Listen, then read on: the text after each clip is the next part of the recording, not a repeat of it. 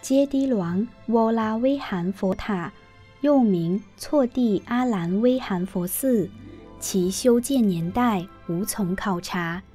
据说是有一位缅甸僧人因笃信佛法而将袈裟卷成一团，泡油后点燃，用于膜拜，而修建的此佛寺。该佛寺也因此而得名。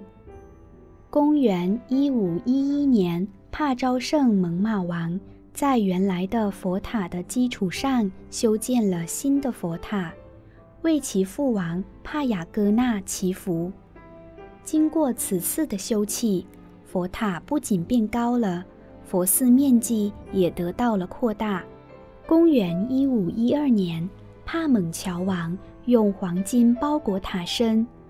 公元1545年，当地发生了大地震，致使塔身损毁，只剩下半边塔身。近来，泰国对觉谛銮佛塔的艺术构造进行了修复，其建筑的主要特色在于周围的28支像，尤其是塔身东边的孔形窗，曾经是玉佛像的安置之地。此外，在佛寺中还有兰纳时期风格的佛堂，2座小护塔。佛堂中的佛像艺术风格融合了素可泰王朝的艺术风格。寺内的国柱是帕昭卡威拉王时期为设立新城和新国柱而从因塔琴佛寺搬迁来的。